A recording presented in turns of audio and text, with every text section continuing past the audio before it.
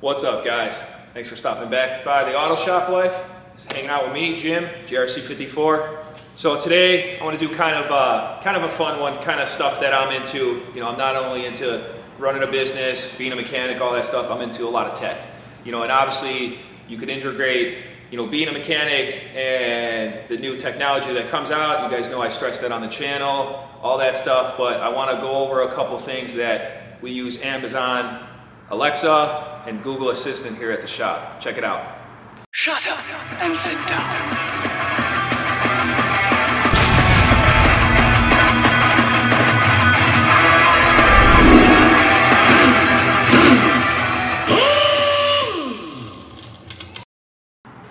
Alright guys, so jumping in it, you guys can see in the title, I hired Alexa and Google Assistant here at the shop. And what I mean by that is, you know, you can probably see them turning on or see them in the background.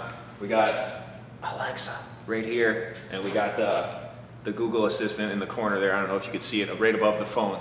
But I do utilize these things. I have them in my toolbox. I've had them in there a while. You guys can see probably in some of the older videos, you know, they are in the back and all that stuff at all times. But some of the tricks, you know, some of the reasons I use them here at the shop, not only to control, you know, maybe the lights on my box or, you know, getting information off them, ordering stuff, whatever it is, the same stuff I use for at the house, I use it here at the shop too, in a different sense as to make my job easier.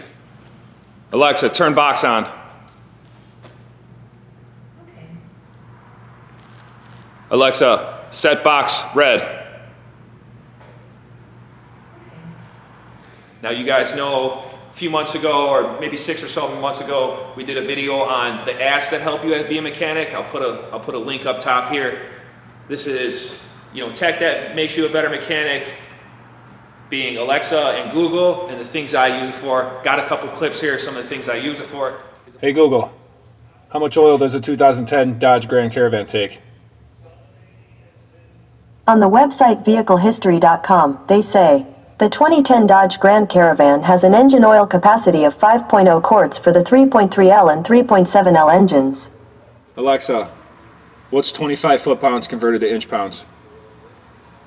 25 foot-pounds force is 300 inch-pounds force. Hey Google, Google P0171. On the website autoblog.com, they say, the P0171 code means that, on the first bank of the engine, the fuel system is running weak or a vacuum leak exists near this side of the engine. On the website FIIX.io, they say, your engine runs lean if your air-to-fuel mixture is too light. This means that the fuel in your ignition chamber is being igniting with too much air or too little fuel. You know, finding tools, looking up oil spec, ordering stuff, you know, pretty much information to, you know, calculate, you know, inch pounds, to convert inch pounds to foot pounds, to convert millimeter or inches to millimeters, because a lot of those European cars measure their rotors in millimeters.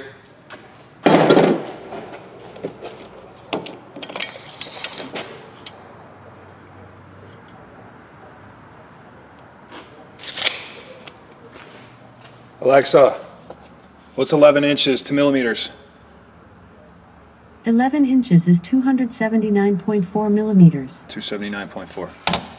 Living here in the US, we don't use, you know, inches, centimeters. You know, I know millimeters, but I don't have a measuring tape, or if you don't have a measuring tape, you're measuring in inches, you could convert it over so you can find the right size rotors, whatever it is. Anything you could wrap your mind around to make, you know, a digital assistant work for you to make your job easier makes you a better mechanic. You can get stuff done more efficiently, you know, get the information here at your fingertips as opposed to, you know, going all the way to the computer, booting up the computer, you know, looking up Google right away on either a laptop or your phone or whatever it is.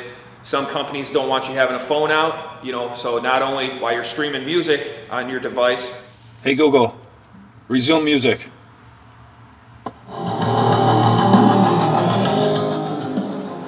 You could, you know, pause it. Hey Alexa, you know, let me know how much oil this car takes.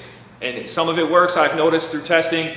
Some of it, she does work, some of it does. They do have skills. Obviously, if you guys have Alexas, you know, it's not a video about Alexa in general. It's just a video about, you know, the things I use it for, tips out there.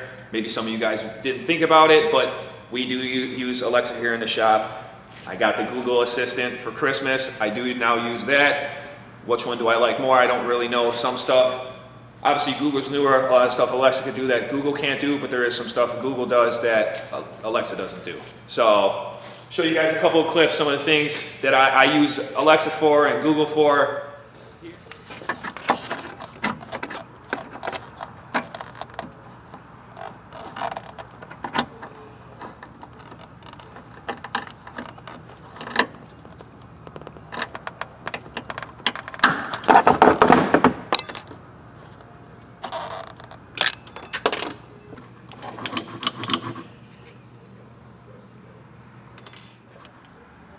Alexa, order me some flexible hose clamp pliers.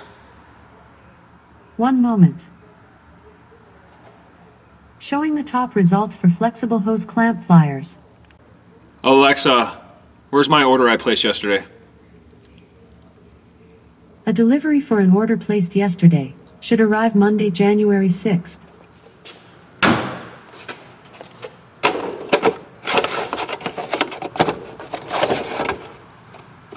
Alexa, order a box of disposable work gloves. Showing the top results for disposable work gloves. Amazon's choices: G&F string knit palm, latex dip nitrile coated work gloves. It's $7.99. Try saying things like, show me number 1. Alexa, show me number 2. Alexa, add to cart. Sure. Added to cart. Another one is obviously finding tools.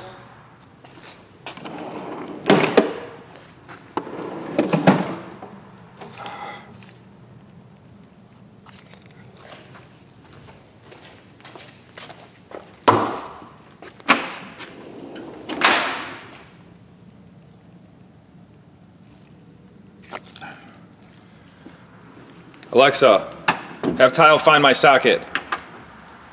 Okay, here's Tile. I'm ringing your socket.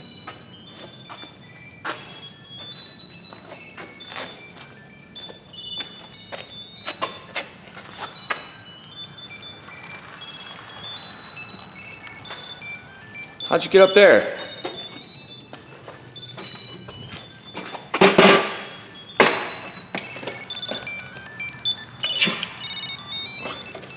A little funny one here, you can never find that 10mm socket, so have the Tile on the case, get Alexa to find it for you, get it to beep. But not only for sockets, you not only use those things for sockets, obviously that's just a joke, but putting on some of the bigger tools or tools that you have a problem with walking away, or maybe another tech that you work with likes to use a lot and you can never find it because they put it away in the wrong spot. Throw a Tile on it. Have Alexa start beeping it, or you could even do it off your smartphone. You can find out where it is. Or more expensive tools like scanners and things like that, just with that Tile, anything that walks out of the shop, you could find it. So you not only find your keys, your cell phone, whatever it is, that's more of a plug for Tile as a whole, but you could use Alexa to find them instead of busting out a phone or going on a computer or whatever. You just say, hey Alexa, where's my socket?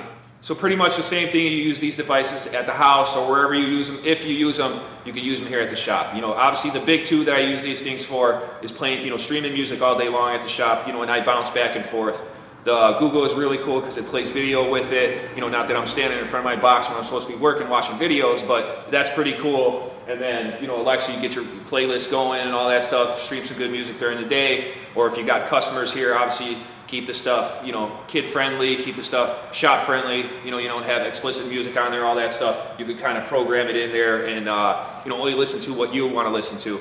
Because I'd like to say, some of my playlist isn't really shop-friendly, but with Alexa, you could kind of program it and make it, hey, play my work music or play my home music and things like that. So really cool stuff. Just a few tips and tricks out there. You guys know if I had the Echo locks on this toolbox, you better believe that Alexa would be unlocking and locking this toolbox just like she locks and unlocks my doors.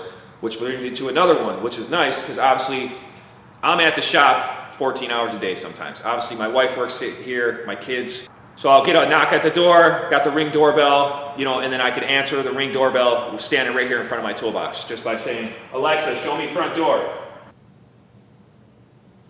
So bam, you guys can see in the background, I'm not really sure if you guys are catching that on the screen, but you can see my front door there. I could then talk to them standing here at my toolbox. So, you know, if I get a UPS package or I get a delivery during the day while I'm at the shop, they ring the Ring doorbell. I could get to the box and, you know, answer it. My kids call me from it while I'm at the shop. They could see me working. They could talk to Lauren while they're here at the shop because I do have another one at home. The same thing with the Google. So a lot of nice stuff you could integrate. Obviously, being a mechanic, the big ones are, you know, the information right at your fingertips. You want to do a quick Google search on an engine code or what have you, or things like that. What would be cool, advance into the future out there, it'd be nice to start bringing up like maybe wiring diagrams or something for these cars. They should make an Alexa app out there for like wiring diagrams or some stuff like pull up an Identifix right off Alexa and get some information off it. That would be really cool.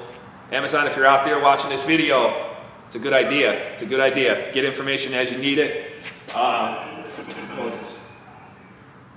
Speaking of the devil, I got Amazon passing by the house now. But that's a quick one. Get this one wrapped up, guys. You know, use your imagination. You know, anything you could use this for. Obviously, if your shop or work permits it, you know, grab an Alexa or a Google. You know, see what could help you be a mechanic. Mess around with it. Obviously, just a playlist and, you know, controlling my box lights and things like that is cool enough. But being able to just walk up to my toolbox, grab some information, you know, through saying it and get the information as needed instead of busting out your phone with greasy hands and all that stuff and flipping through Google and all that stuff. Just, you know, virtually say, hey Google, how much oil does it take on such and such car? You know, the information's there. Use it where you can. My quick tips on there. As always, guys, like, comment, subscribe. Catch you in the next one. Signing out.